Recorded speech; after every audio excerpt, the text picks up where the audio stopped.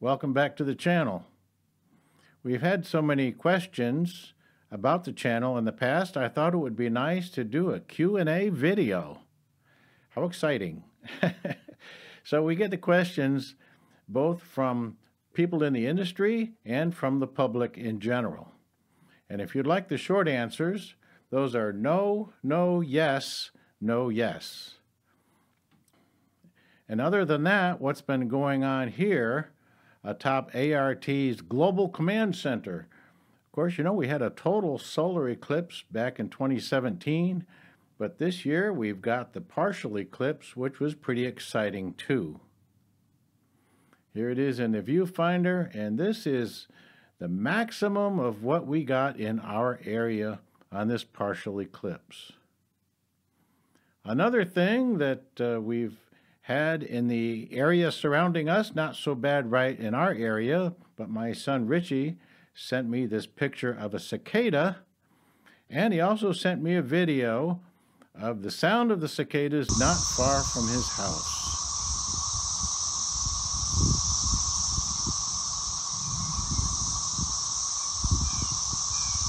So one of the most popular questions we've received has to do with products. Can we get a list of the products you're using? And what about putting affiliate links in your description box? Well, of course, that's a very good question. Unfortunately, the products that I use are industrial products which do not have affiliate links associated with them. And the other thing is that our purpose of our channel is to support the industry. We're not a DIY channel. Now, I'm not opposed to DIY channels. In fact, thanks to them, I'm able to keep up with automotive diagnostics and automotive repairs, and so I do all my own automotive repairs. But there are already in existence a lot of DIY channels, and this is not intended to be that. The purpose of this channel is to support the industry overall. So if you're a member of the public, consider this channel a classroom where you are able to just walk in without paying any admission. So feel free to sit down and listen and learn, but no affiliate links. It's to be assumed that all the people in the industry already have a supplier and already have someone that they can call concerning products. So for the technicians that call about products in specific, there's a reason that we don't feature the products for them either. What we talk about on this channel has to do with the principles of repairing, the science, the principles, and the methods. So we dignify the technician by allowing them to take what they learn about the science and the principles and apply that and decide for themselves what products they have available to them that fit the description there. So by doing that, we don't enter into the long litany of debates. And believe you me, in the past, when you get a bunch of technicians together, there can be a lot of debates about products. Oh, I don't use that. That doesn't work. Or about suppliers. I can't work with them. They got my order wrong last time. I'm not going to deal with them anymore. I don't like him. This endless debates. We're not going to get into any negativity here. So if you have a preference for a product, fine, right? A lot of times, though, I ask somebody why they use a product, and they say, well, I don't know. Well, somebody told us to use that product. Well, that's fine, but that doesn't describe the principle behind using the product. And sometimes you get this. I just use that product because I'm comfortable with using it. Okay, well, that's a good reason. Or I buy from so-and-so because we get along together and he knows what I need, and that's fine. So each person can decide what products they use and where they get those products from. Let's avoid all of the negativity, all the debates. So we keep our discussion going in a positive direction in this channel. So that's the only way we're going to do it. Just to illustrate this, I met a prospective trainee at a trade show, and he thought about getting some training from me, and that's fine. So I saw him again at the next trade show, and I said, "Did you end up getting training?" And he said yes. He got some guy closer that taught him a few things. And I asked, "How is it going?" "Well, I'm having problem with adhesion on my color coat." "Okay, what are you prepping with?" "Well, he said to buy this stuff from Kmart or whatever." "Okay, well, here's the answer." Go to Kmart, tell them you're having trouble with adhesion on your products, right? And my suggestion, talk to the person with the Kool-Aid colored hair, because they would most likely have a scientific background, right? Maybe they could help you. There's another example too. There's a call that the distributors get quite often, and it's from somebody in the industry, and it might go something like this. "Hello? Yeah, this Bob. Hey, that leather product you sent me, it don't work. It don't stick at all." I see. Okay. So let me pull you up here and see what we've got. Okay, yes, I see you here. So you've bought $20 worth of products from us over the past year. I see. So what are you prepping with? "Well, I get that stuff at the Dollar Mart. It's pretty good." Oh, okay. Right. Well, we suggest something much different than that. We have some items to help you with that. We have this gallon of cleaner, and we have this gallon of prep, and we have some scuff pads. So how about if we put those together in an order for you? "No, I don't need that. Your stuff ain't sticking." Ah, okay. Well, have fun. Bye. See ya. Wouldn't want to be ya. So the idea of this channel is to mature to the idea that we can support the industry. When you have to call someone for help, why not support the person that you're expecting the help from? And another thing that I've done over the years that's helpful, if I find there's a product that I want to use, I will let my supplier know about it, and then he can carry it for everybody. And then when I need it, I'll just get it from him. Make one phone call, get everything together, and that really makes it easier. So the purpose of this channel is just to help support the public, help to support the technicians individually. We don't step on their toes, and we support all the distributors everywhere.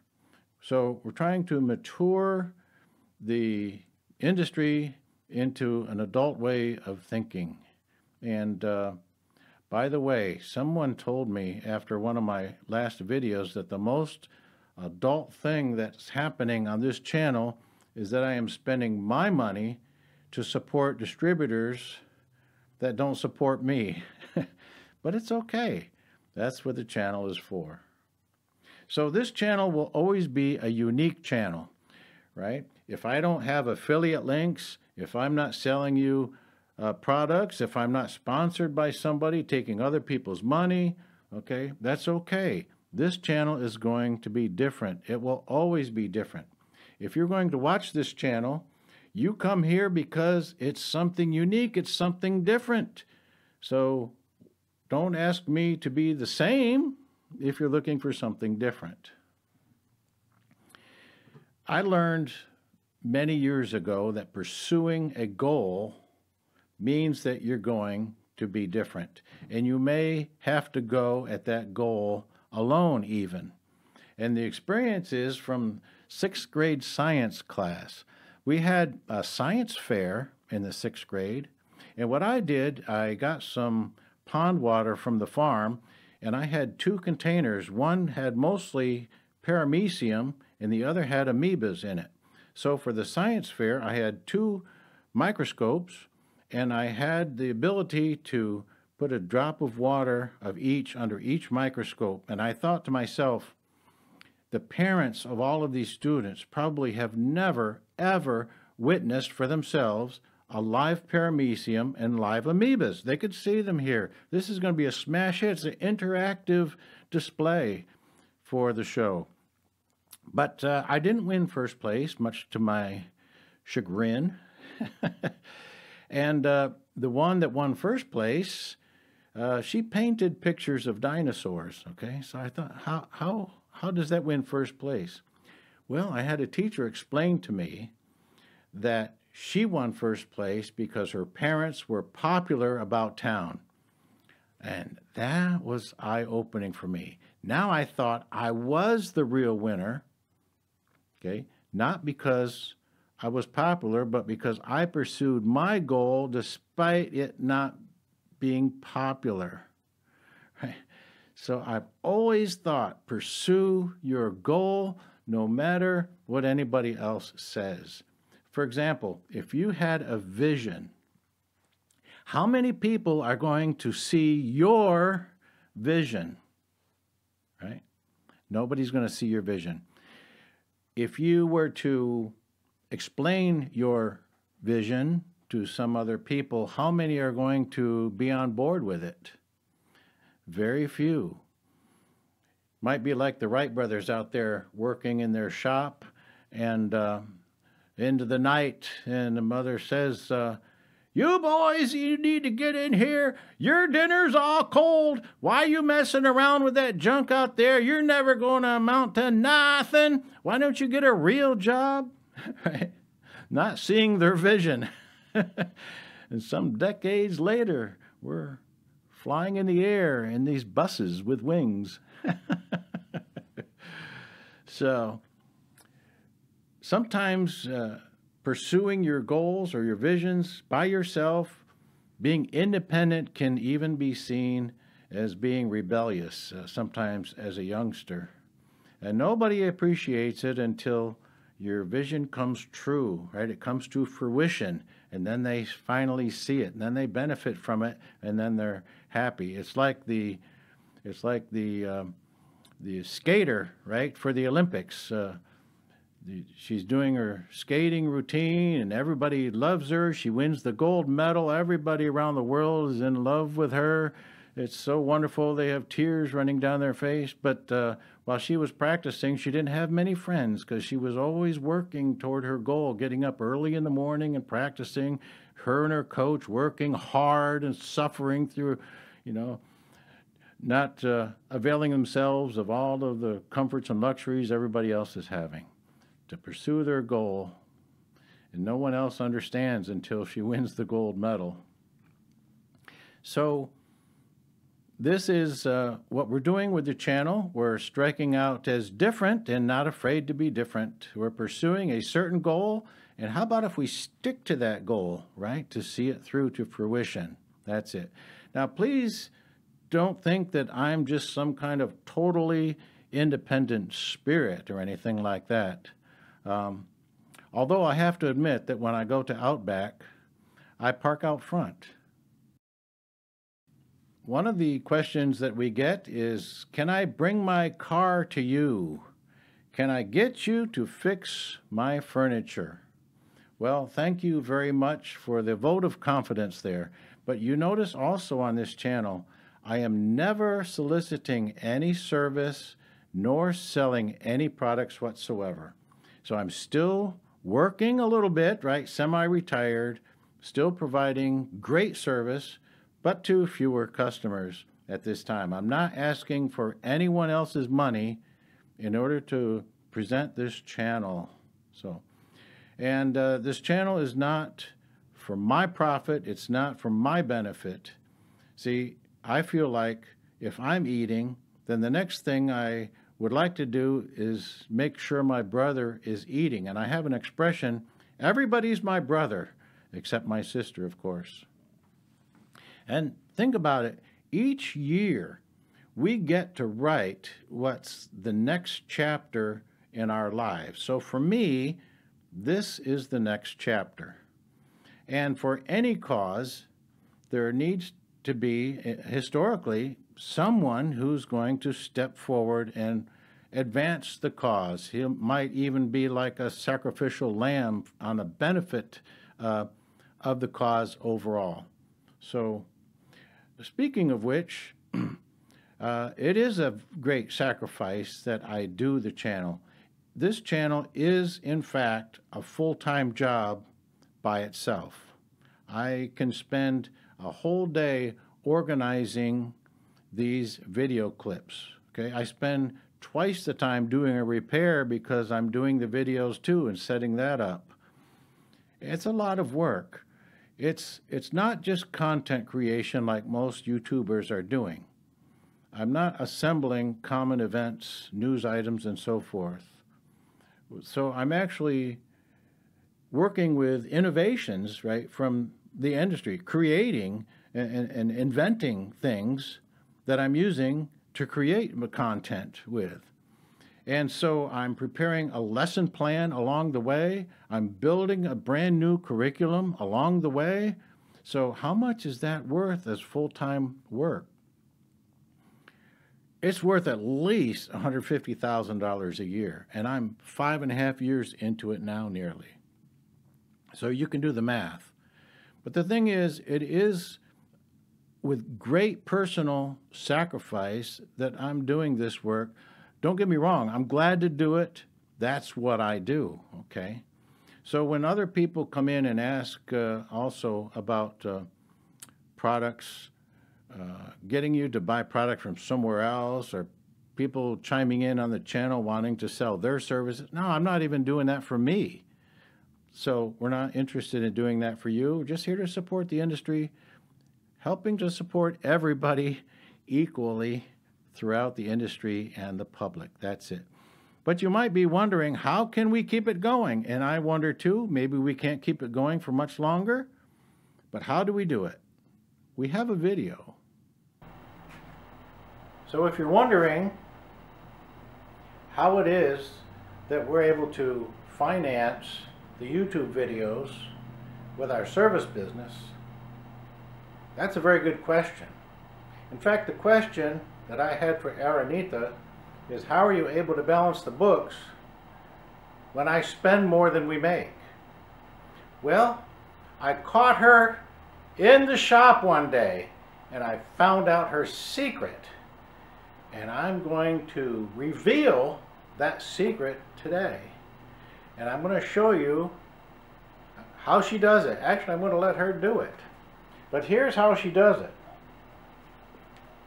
She takes what we make for the week, all right, and she puts that in the vise. She angles it down like this. All right. Let's put this. I'm going to have to put this handle up here where she can get a grip on it. And we're going to leave this angled down, and we have a little tin to catch what she squeezes out of the money. That's right. And we're going to have her come over here and show you how she does it. Okay, now A.R.T. is going to grab the handle and put a squeeze on this money. All right, go ahead. Squeeze it. Oh, wow. Now, just in case we come up extra short for the week, we put extra leverage. I put a wrench on the end of this bar right here so she can get extra leverage on that and squeeze that a little bit more this time. Oh, yeah. Oh, look at that. So how do we get by on the YouTube channel? Here it is right here. Another question that I get commonly on the channel is, can you help me with a particular repair situation? Yes, I can. Glad to do that too. And this applies to technicians as well as the public. If you have a question about a particular repair, send me a picture and then we can discuss it. We can make a plan of attack. And remember, it'll be a suggestion only. So I can suggest something based on a picture, But when a repair tech comes to your house, he may see things completely differently. This is very typical. We see something very different in person, okay?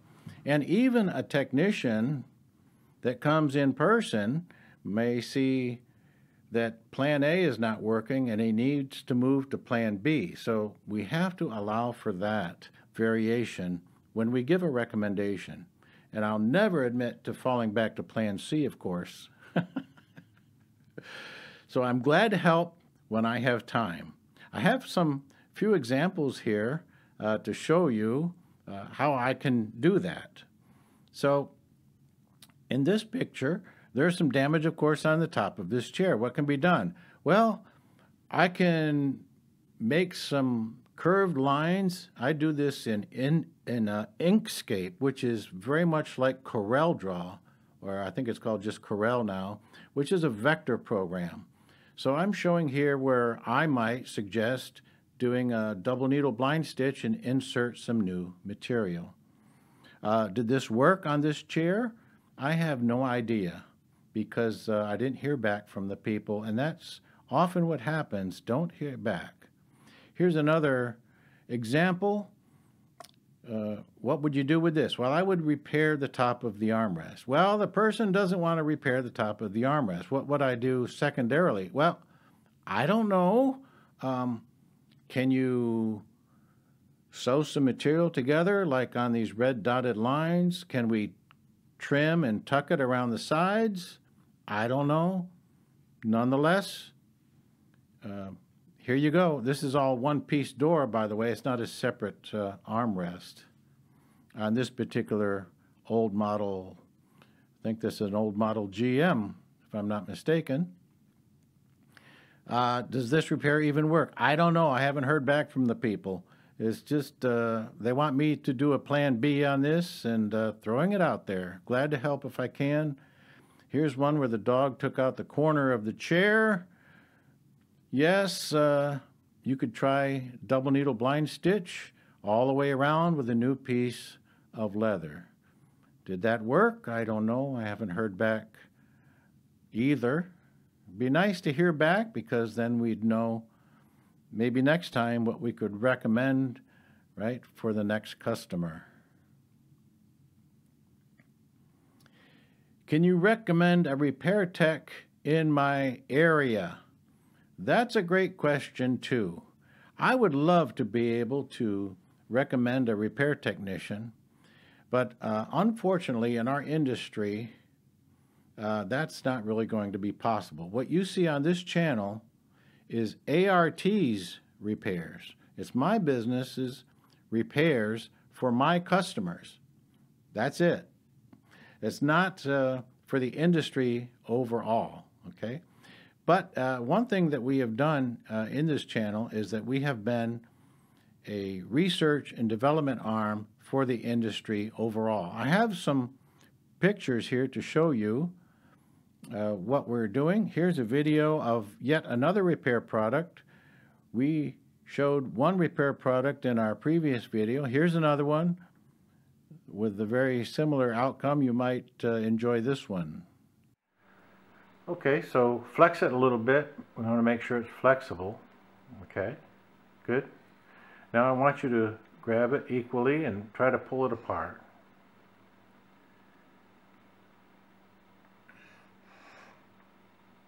Pull it, keep pulling it, pull it, keep pulling it, pull it.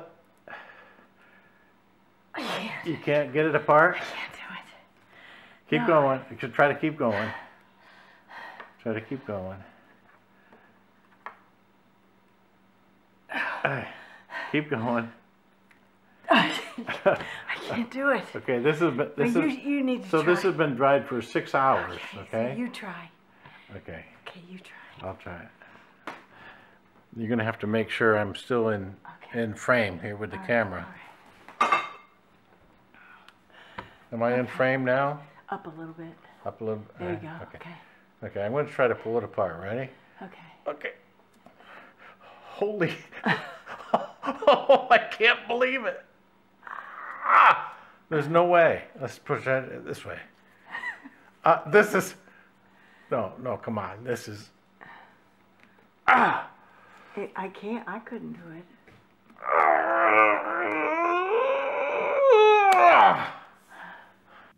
Some of you may not be aware that children that were raised up in the 60s a lot of time had a chemistry set.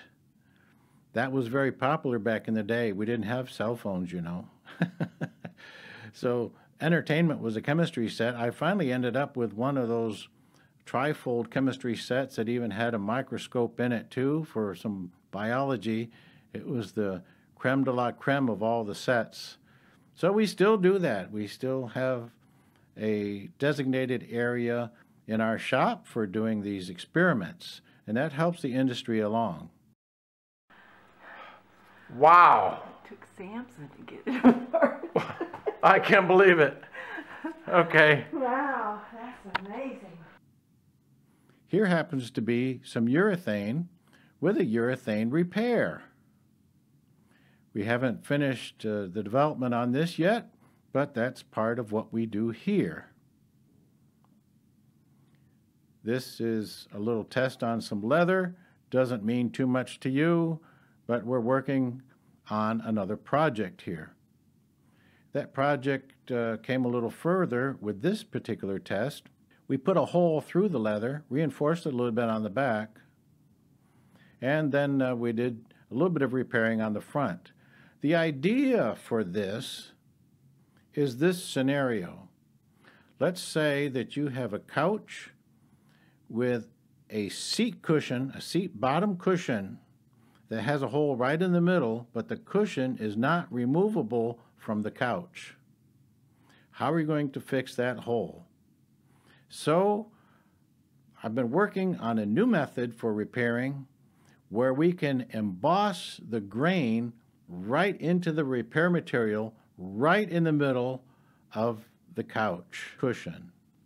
I'm using an oxen grain here simply because that is the deepest grain I have, so I'm illustrating the depth of grain that's possible. And just for your information, sometimes even with customer repairs, if I want to keep track of the repair area, I will put the oxen grain in it, even if it's not called for in the piece. Don't tell anybody about that, but I can show you in the future, in some future videos, where I do certain things to certain repairs just to help keep an eye on them or to show the public what's possible in the videos. So just for your information, this is purely experimental here. So we're making brand new leather in the middle of a leather cushion that's not removable. Another thing I'm working on is a complete adjustment to the way we do vinyl repairs. It's something I've been doing for a good while. And how am I going to illustrate that to other technicians instead of just doing a repair in the field? It might be wise to do a comparative test on some samples where I've actually cut the vinyl and filled in with two different kinds of repair methods. That's still in the works too, and that'll come down in the near future. Something else that you know we've already highlighted about 1.5 years ago was a new cloth repair method that we showcased at the Mars seminar. Because these things have been what we don't like about it. These can be goals, right? This is not related to our industry, but I thought you might enjoy seeing how we question everything in our industry, and it applies to other things that we do too. Question the current procedure and see if we can improve on that just a little bit. In this picture, you see a couple of roller screeds for concrete. Getting ready, we're getting set up here to place the concrete the next morning. You can see one end of the far roller screed rides on the curb. Now that curb is placed at a specific elevation. The other end of the roller screed rides on a pipe, And you can see this pipe is lifted up to a very specific elevation. And this is measured specifically so that you'll have a slope and you'll have the water running off in direction of wherever the storm drains are. So this is a very critical adjustment. It has to be checked, double checked, triple checked before you pour the concrete. Now, what holds that pipe up? Well, what holds the pipe up, we'll show you a little closer view here, are these chairs that sit in the ground, and then there is a screw attached to it with a yoke that holds the pipe. In this instance, the base is called crush and run, and it's roller compacted, and it's super hard. And it's difficult to get these chairs pounded into that crush and run base. So I saw two people struggling to get one of these in, and I thought, what can be done to improve? They're using a small hammer to hammer each of the legs of the chair in. And in this picture, you can see the chair here on the left with the 4 legs. So I thought what we needed is something to hit all 4 legs equally. And that's what this device is over here on the right. I had a welder make this device out of some really heavy-duty pipe that'll slip over the top of the chair. We've got a flange around the pipe on the bottom to equally distribute the weight on all 4 legs of the chair. And then we've got a plate on top to hit with a 10-pound hammer. Let's give it the beans, right? And once that's inserted into the crush and run, then you can put this yoke down there and you can adjust it. You see the threads there. It can be adjusted for height to get the exact elevation we need for that particular area. And so the end result of this was that one person could put in 12 chairs by himself in the time that it was taking those 2 people to put 1 chair in. And after 12 chairs, you're ready to hand that hammer to somebody else and let them do the next 12. Okay, so that's how I think in anything I'm doing, asking questions, can we improve on it a little better? And so this made setup days so much easier. Here we were the next morning, we're ready to roll, figuratively and literally. At 5:30 in the morning, we start in. It's still dark. We've got a lot done already. We're going to be done by 10 o'clock. We've got 2 crews here. We've got 2 roller screeds going on. Not that it's a competition or anything, but we won, just for your information.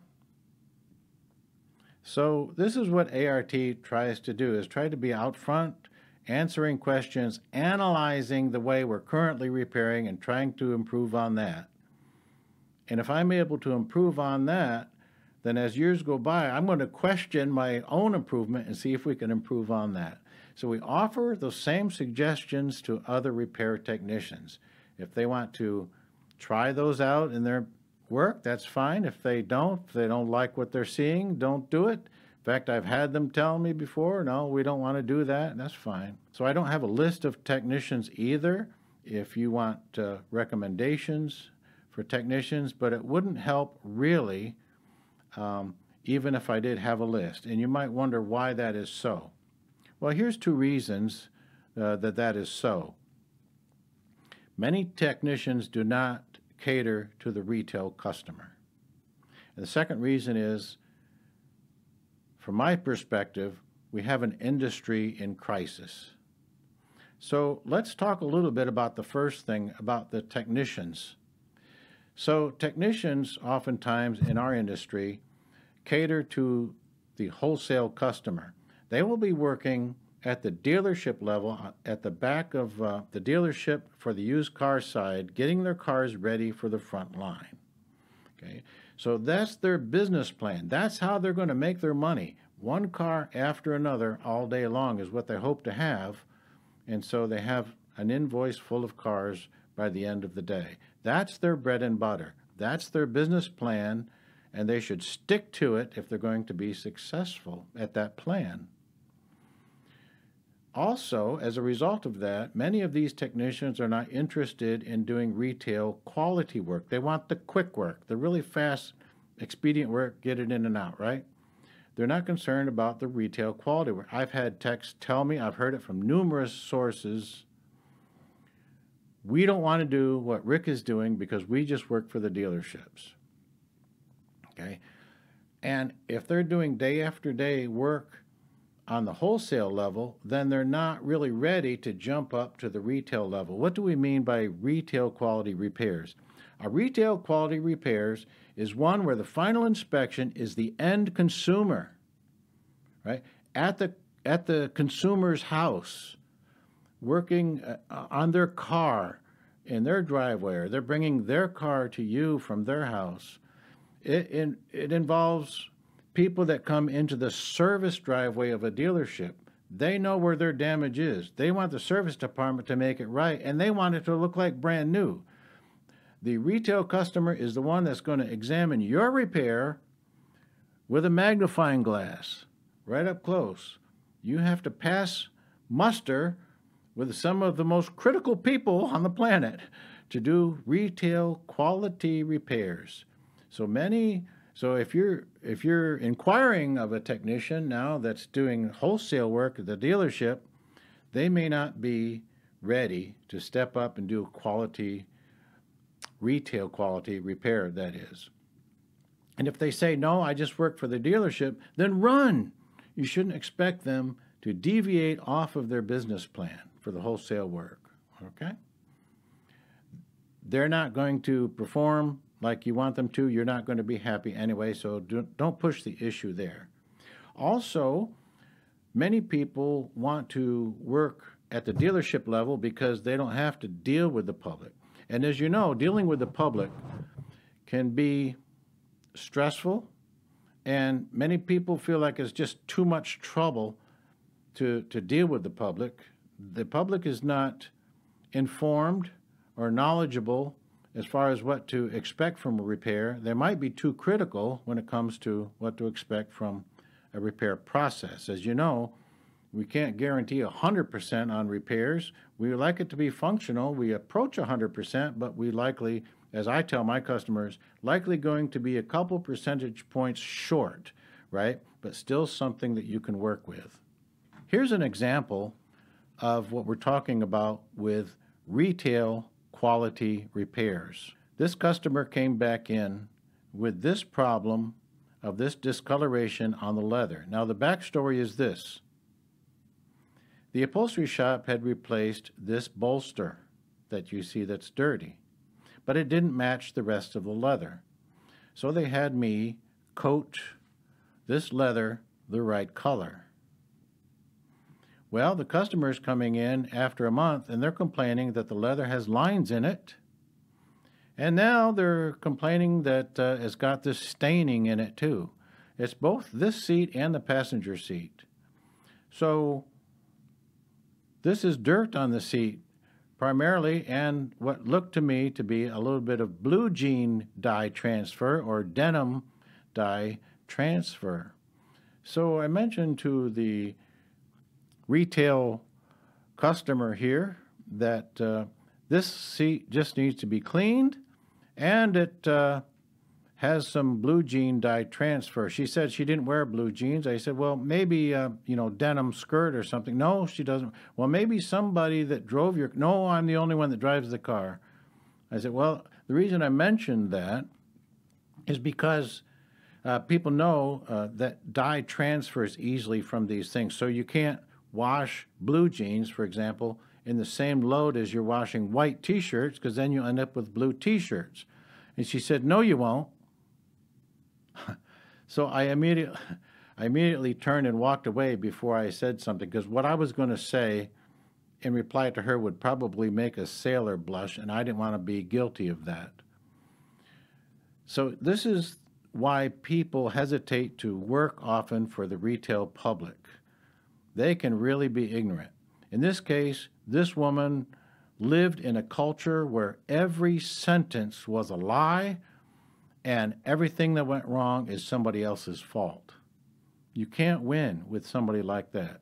So I just walked away from it, and I was done. Well, it just so happened that the upholsterer called me in a few weeks later, and this car was there, and he said, just do whatever you can. Okay? So all I did, I sprayed some cleaner on my scuff pad and cleaned both seats, and it took me 30 seconds, and we were done. Why was I able to do that? It's because when I did the job initially, it was a retail quality repair. I cleaned the new leather and prepped the new leather appropriately. I put the color on with cross-linker. There's a clear coat on that protects the color coat. The clear coat has cross-linker and a slip additive in it as well. So this leather cleaned up just like the day that I dyed it. No problem. 30 seconds. We're done. That's retail quality repair. But this is why a lot of technicians don't like to deal with the retail public. The second reason that it's difficult for me to recommend technicians is because we have an industry in crisis. So just because somebody claims to be in the business, that's not enough. There is no standard that they have to measure up to in order to be in the business. There is no standard way of repairing anything. There's no certification that they have to measure up to. And so it's like the Wild West out there. To recommend somebody just because they're in the business, this is what you could run into. Here's a seat that had lacquer color on it and is quite typical when we see this. The lacquer is all cracked and peeled away in certain areas, and it's revealing the true color of the original leather underneath. There's been no prep work done. So both the seat and the steering have the wrong colors. Likely an aerosol can was picked to do these, and that aerosol can had whatever the closest color in their inventory, and that's what they used. That's pretty sad. And they used the same color on the door panel as well. So you might wonder, what was on the door panel that they had to color over? Well, let's check. Let's clean off the color and see what's there. Oh, nothing. It's fine. If it's dirty, though, paint it. Also, to strip these seats of all of this lacquer color, you do realize that the solvent is $30 a gallon, so we use an expensive product to have to strip away somebody else's product these days. And by the way, the younger generation is taking these shortcuts and doing all of this stuff, and the old guy has to come by and clean it up, and I'm pretty much tired by the time I clean up their stuff. That's better. This particular job comes from the detail shop. Of course, they don't clean and prep either, although the industry is trying to cater to the detailing aspect of the business. You've got to educate detailers way more than just hand them a product and say, touch it up with this. Here's another example of a super glue repair, and again, lacquer color. They're too lazy to prep. They're too ignorant to think they can get adhesion without prepping. So we have bundled services, laziness and ignorance for one high introductory price, and a little spray on the seat belt to boot. We can use a little solvent to test for rattle-canitis, and there we are. And you can see here that they have used super glue in what is supposed to be the most flexible part of the seat where it has to double over. And then they just spew some color, whatever color, on top of that. So we could have a song lyric for that. It's glue and spew. Too bad for you, it's not like new, it's glue and spew. Here we have some white paint oversprayed on the plastic and on the seat belt, which is pretty typical. The seatbelt buckle here, that is. A little bit on the console. Sometimes that happens. And, would you know it, a little super glue, as if that's going to close up the vinyl and get the super glue all hardened down there on the plastic too. That's okay. Rick will take care of it. Rick will clean off the wrong color off the steering wheel too, and we'll refinish that properly. Don't worry. I've got to tell you this experience. Some guy came into the area from out west, and he claimed to be everything that needed to be to refurbish aircraft interiors. So a guy came to me later, and he said, we've got a problem because this guy, when we put the seats back in the plane, all the color's peeling off the seats. And I said, well, what did he prep the seats with? He said, well, he asked him that, and he said, lacquer thinner. I said, you didn't question him? He said, yeah, I wondered if that was right. And he's using a solvent paint, which is commonly used in our industry by a lot of people from times past as well. And it's all coming off. What a disgrace to the industry. So when you do that in our industry, people lose faith. They think that our industry is not up to the task. We had another example of that here.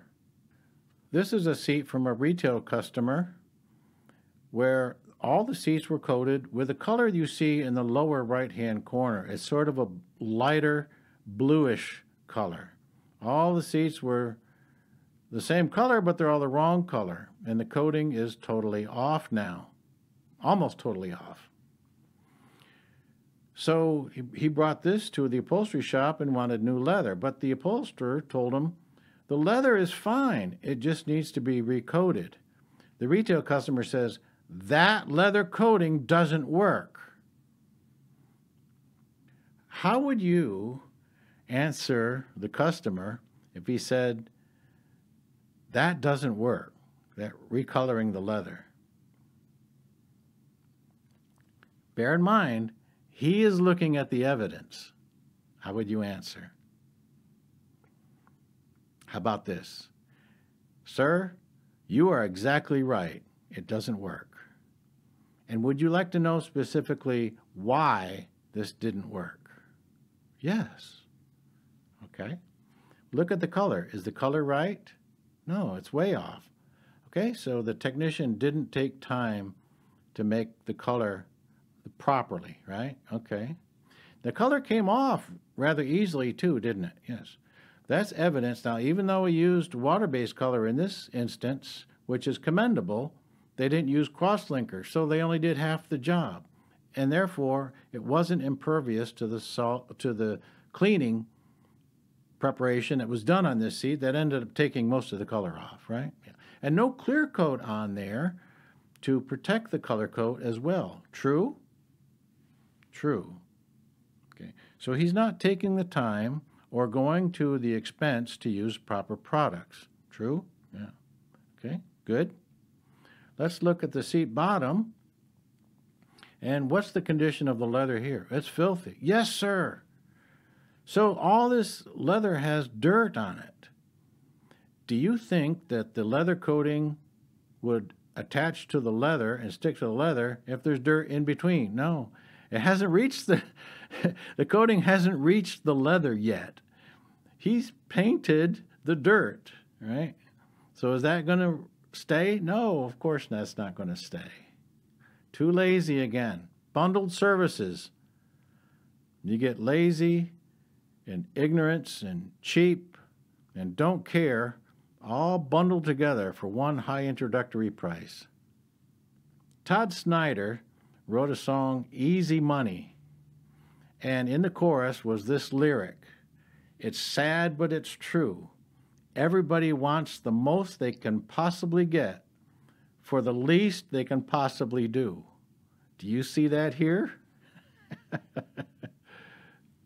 So then the question to our customer is, if we rectified each of these particular situations that you witnessed, don't you think we could be successful then at doing a proper job on your seats? And he was convinced that we could, and so we did. So we do have an industry in crisis. We can't change the whole industry, right? We can only invite people to change for themselves. So if I cannot recommend a technician to you, what can you do as a member of the public? Well, when you're requesting work of a technician, then the first recommendation is, starting off, don't trust anyone, Dr. Jones, right, to use a movie quote. So you have to be selective in your technician. You want to talk to them. If they show you before and after pictures, how about that? Well, what does an after picture not tell you? Based on the previous pictures that we've seen. The after picture does not tell you whether they've cleaned and prepped properly, does it? It doesn't tell you whether they've used water-based products similar to what's on modern leather, right? It doesn't tell you whether it's cross-linked, if it's got a clear coat to protect it. It doesn't tell you any of those things. It doesn't tell you if there's super glue inside that repair, does it? The after picture doesn't tell you any of the critical elements of the repair that you need to know before you get a technician to do your work. It tells you nothing. They might say that they have a lot of experience, but even that doesn't mean anything if they've been doing the same old wholesale quality work year after year after year.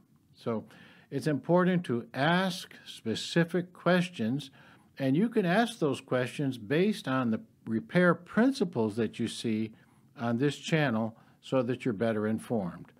And you will be listening to the technician answer you and seeing if he truly does know what he's talking about or if he's just, blowing smoke and trying to make himself appear to be everything that he is not. So now we turn our attention to the repair technician.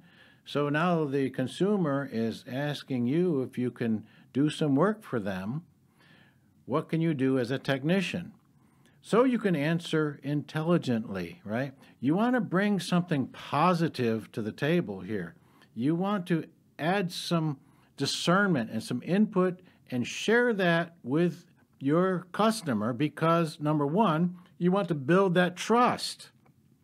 It's up to you to build the trust in your reply. Let me give you just an example of how that might work and how it did work in my case. So the customer sent me a picture, and this is not a very good picture, but I thank them for sending it. It looks like it was powered with a potato, doesn't it? There is a scratch that goes into these two panels, and looks like it goes through the stitching too. They sent me a second picture. This is a little bit better. So what can I tell the customer in preparing to do this job for them? Well, the first thing I noticed is that the scratch didn't appear to be cut all the way through. That's good. It'll be a more structurally sound repair. Okay. Now, we have a sharp cut, and that'll tend to continue to pull apart if we just put a little filler in there. So here's what we're going to do. We're going to sand out this scratch and make it wider so it's graduated, right? It won't be a sharp cut. It'll be graduated or dished out from side to side.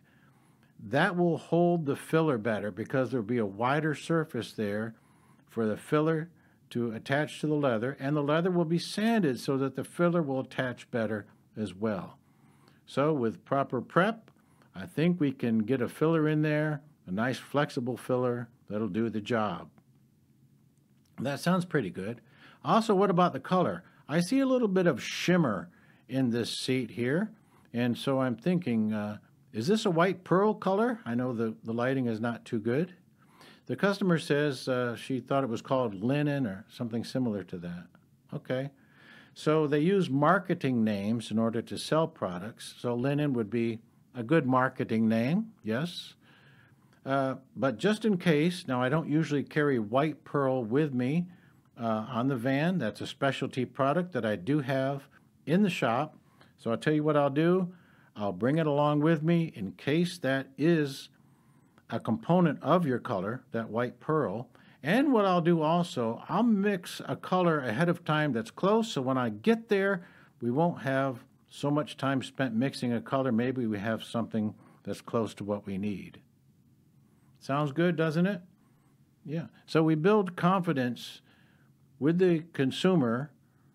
We give them some direction. They see that what we're going to do makes sense to them. It's reassuring.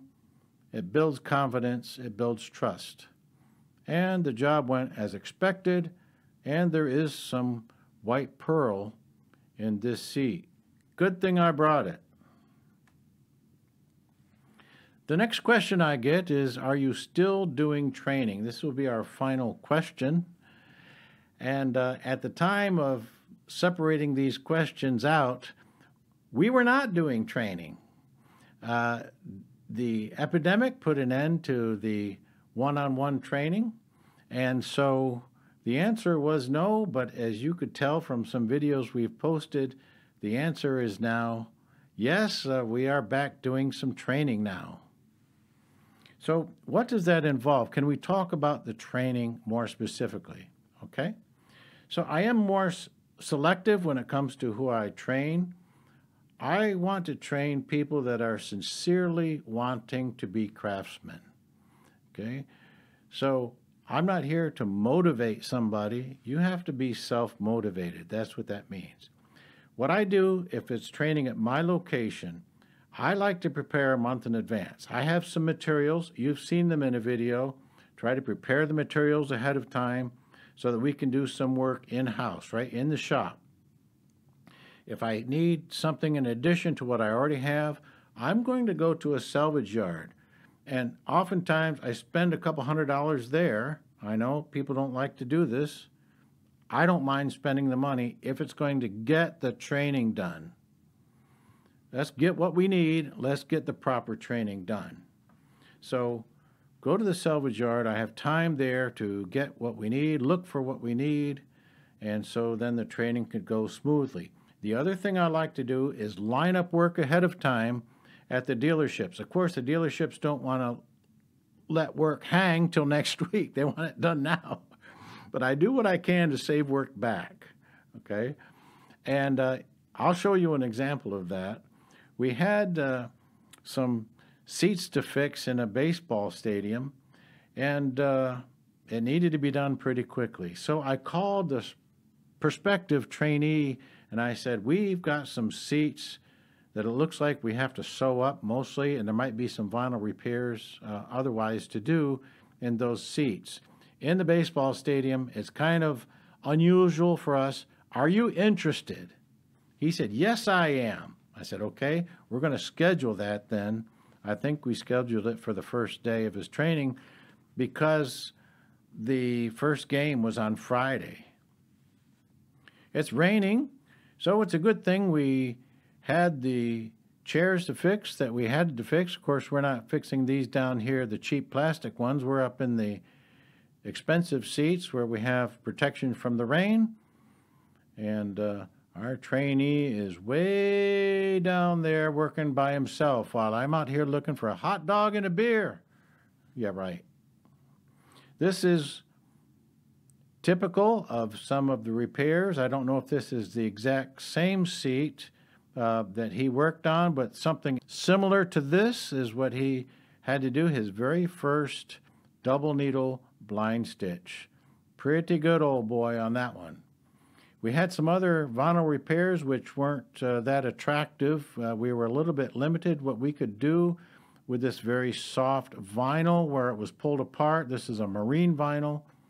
Kind of tough to work with sometimes when it's splitting out at the seams. There's limited what you can do heat-wise there. But it only has to last one season. For the same trainee, I had saved this particular metallic panel for him, and the color that I had get ordered in specifically was a bronze color, which was a custom color, really. I asked if they had bronze, and they said yes, they could mix a bronze and send it. So I said, okay, send it. I didn't know what it was going to be exactly. And you can't see the true nature of the color unless you look up there where the sun is shining on it, incidentally, from this photograph. So I had never mixed that bronze metallic before ever.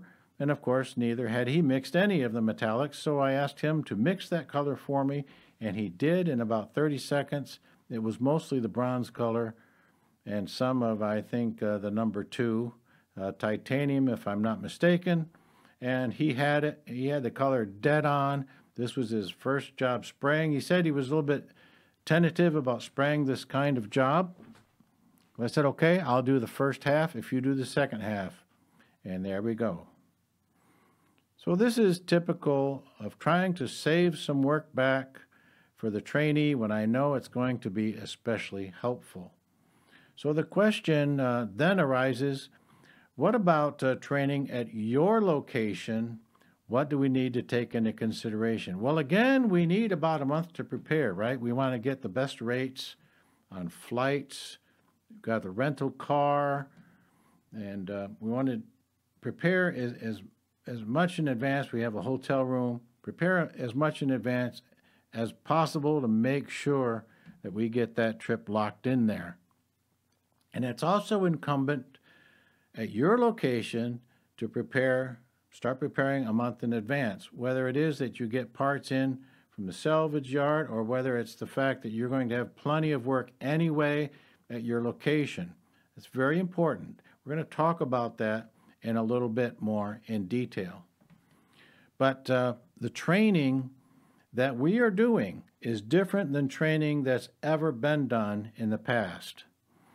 So in the past, we've had like a list of products that we've trained based on the products.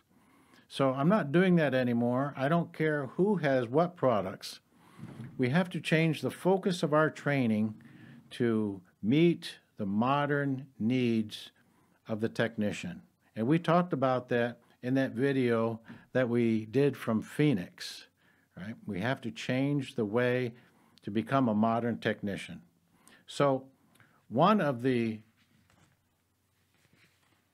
people that were offering training, one of the outfits, has a training manual that is a new training manual, but it's written like it was written in the 1980s.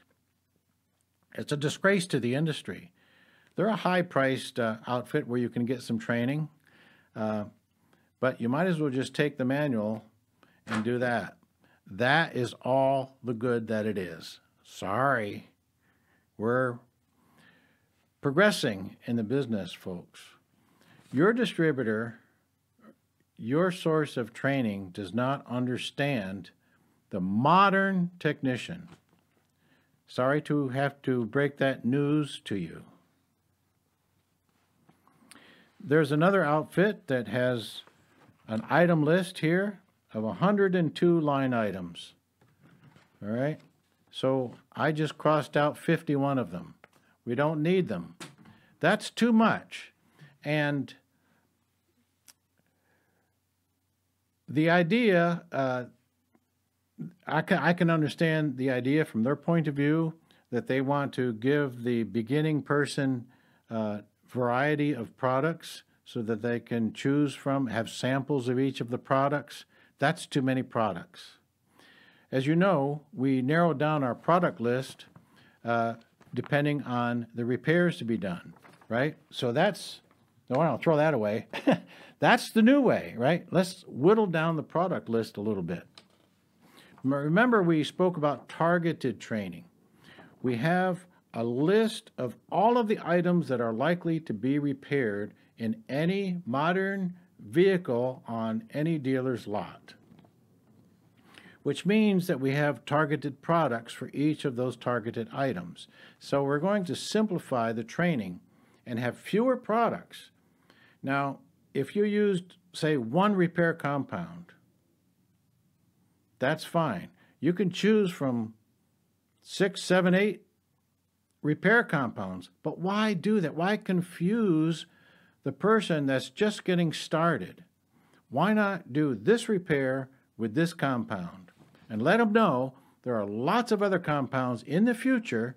When you get going, you can get samples of each of those other compounds which have different properties for different applications, and then you can handle it then. It's too much to handle right now. Let's focus. Let's do the work, 99% of your work, with 99% of the products you're going to need to do that. Let's keep our focus and not get too complicated here, just getting started. You'll be better off for that.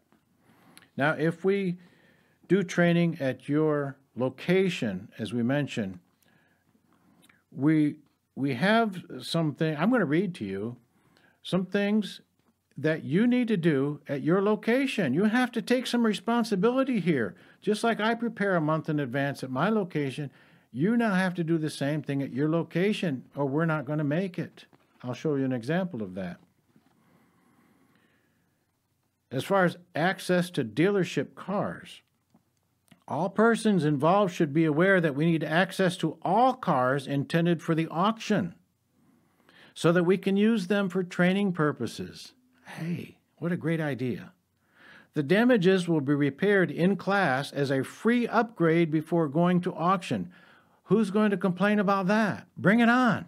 Yeah, we want all of it that we can get. The first cars to be loaded out should be scheduled first as well. Yeah, we can arrange our schedule to do that. Also, any cars from the detail department needing repairs should be available as a priority, right? These are going to the front line of the dealership. They need priority. We can actually repair cars and bill for them during the training. It pays for the training. Isn't that sweet?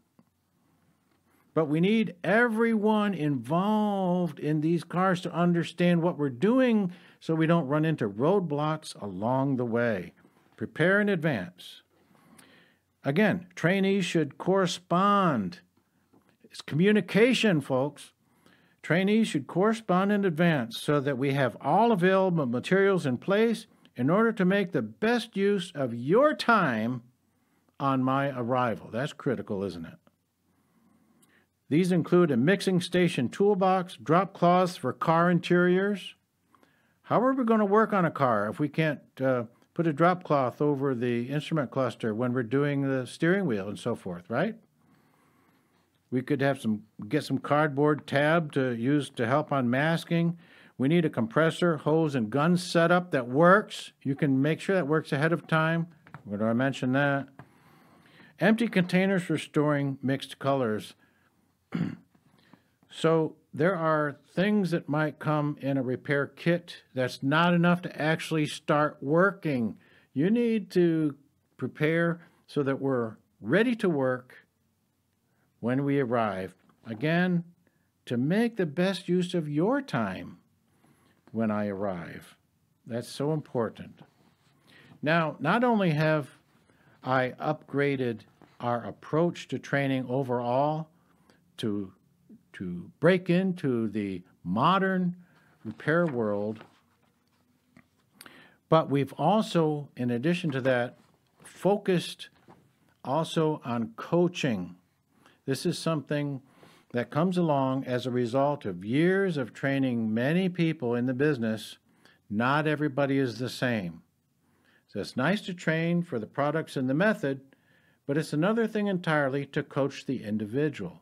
For example, you might have someone that's had experience in the body shop, and they may have used a paint gun, but somebody might have had experience only maybe delivering pizzas. Nothing wrong with delivering pizzas, but they've not had a practical hands-on experience with a paint gun, let's say. So we have this list for modern repair technician personalized coaching with Rick Lockwood. What is the goal? To be more comfortable, to be more productive, and the most important thing, I think, to be more confident, right? That's important when you're going out. You need a coach. Everybody needs a coach. I need a coach. I need fellow technicians to coach me. Okay, Tiger Woods needs a coach. Everybody needs a coach. Here's an example. In Japanese painting, it's called sumi-e painting. There are different brushes and different ways to make brush strokes. But there is one style that you'll probably never get unless you have a coach. And that style involves the way that you hold your brush.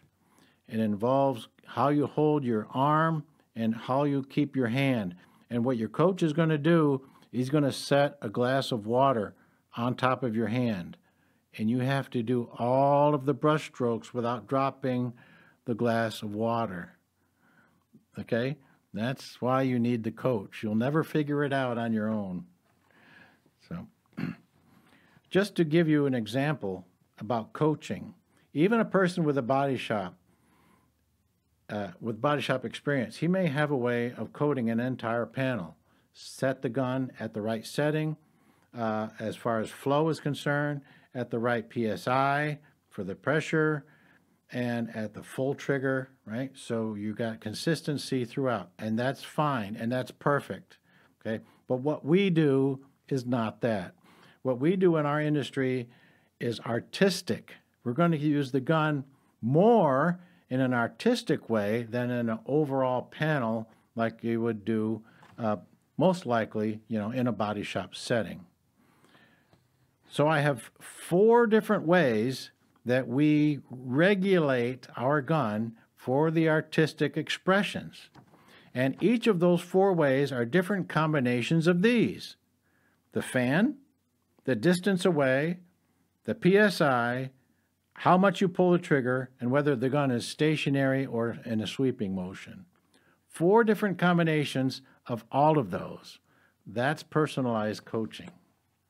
Another aspect of the personalized coaching has to do with color matching. We're going to divide color matching into color theory and what we call eye training. Eye training is very personal. Color theory you can read out of a book. But when it comes to seeing the color, what's necessary? Let's illustrate it this way. The computer is designed to mimic the person, right? The computer has a processor. That's to do the work of the brain. The computer has an input device. That would be similar to our eye. What do you need in order for the input device to communicate to the processor? Software. Are you born with software? No, you have a processor and you have an input device, but you have to write the software. That's eye training. You're going to probe your input device for certain outcomes, and you're going to weigh those responses with the brain. When you write codes of lines of code in software, you can do such things as if-and statements. If this is true, then this, or if, and then. There are certain qualifications based on what the input device sees, and then you make a certain response or check something else, and you come to a conclusion in your software. So the eye training does involve the same probing questions. And so that's what this whole process is about in personalized coaching. It's all put in place, it's all analyzed here in a way that we have the one-on-one help that we're looking for in the training. The personalized coaching for you, right? And you're not the same as the next guy or the last guy. We want to tailor this instruction for you. If we had to spend more time on one aspect of this than on another for you, that's what we do. This list is for me to make sure that I don't accidentally overlook something that's going to benefit you. Because sometimes I'll just go on with something just so naturally for me because I've done it so long, and I overlook the fact that you've not done that, and it doesn't come naturally to you. That's the purpose of this list, to remind me to be as helpful to you as I possibly can. That's what a teacher should be looking for.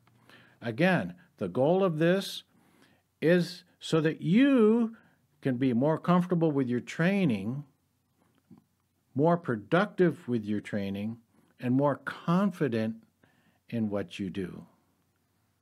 I had a recent experience in Chicago where we didn't have any communication ahead of time. I didn't even know what I was going there to teach. There was no preparation on the part of the business. There was nothing there to work on. And I got there a day early because I knew the business was broken and maybe I could help. And I went there with the right attitude of trying to help. But there was nothing there to help with. Nobody had got anything ready. And since I got there a day early, they wanted me to start early. But on what? There was nothing there to work on. None of the products were organized. None were opened. So we wasted a lot of time. Still, we tried to make the best of it, but we won't do this again. That's why we're going to be very sure that we have good communication in order to get the job done properly. I did manage to make the best of the trip. This is the Peter and Paul and Mary Church, where it was blowing in the wind. Got up close to talk to a couple of the geese. This is the Chicago airport, stayed nearby. Woke up the next morning to a little bit of snow. That was nice. We hadn't had snow this year, and nice to see it. So I made the best of the trip. Of course, eating out is always nice. The nice part about going out is eating at new places. Like I say, when I'm out of town, it's time to go into the hunter-gatherer mode and see what you can find. This was pretty good. Yeah, it's pretty good too. Looks good, huh? So I'm going to leave you with some music this time. Let me explain what this is. This is a songwriter's demo. This is a song that my sister Mary wrote. She asked me to put down some parts to it, so we're trying to keep all the parts tasteful, but these are all simple parts. No, it's nothing complicated on my part here. I did have to put the vocals on there, so that's embarrassing for me because I'm not a singer. And usually on a songwriter demo, you want the vocals out front, right? This is just something to put the song together, something to present to the real studio talent whenever the time comes. And if that time doesn't come, then it's a keepsake for Mary. So this is Mary's song about our grandpa.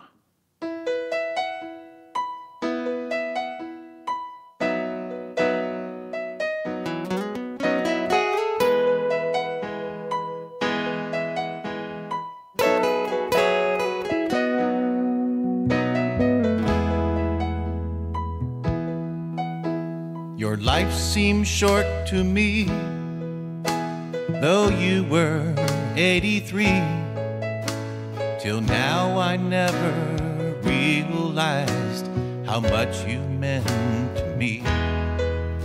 But the years we had aren't gone, they're safely locked away in the dearest places of my heart, where they will always stay.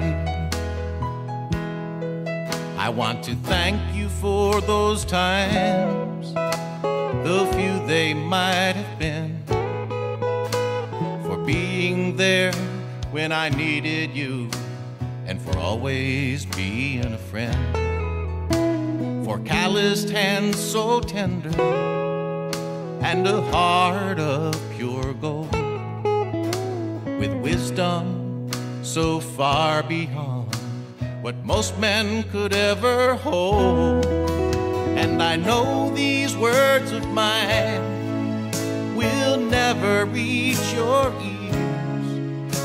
It's not because you're gone from us, it's just that you're not here.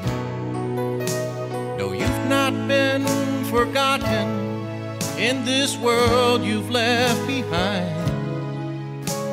Your gentle words still linger and echo in our minds. But there's one thing that we can still do. We'll remember you.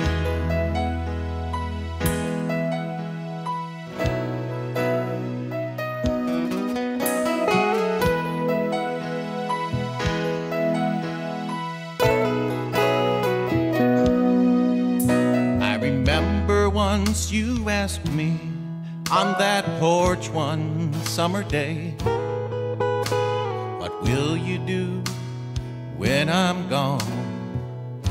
I didn't know what to say, but now I know the answer because it rings loud and clear. Every day I wish you were here. We'll remember you. And I know these words of mine will never reach your ears. It's not because you're gone from us, it's just that you're not here. You've not been forgotten in this world you've left behind. Your gentle words still linger and echo in our minds. But there's one thing that we can still do. We'll remember you. No, you've not been forgotten in this world you've left behind. Your gentle words still echo in our minds. And there's one thing that we can still do. We'll remember you. Oh, there's one thing that we are sure to do. We'll remember you.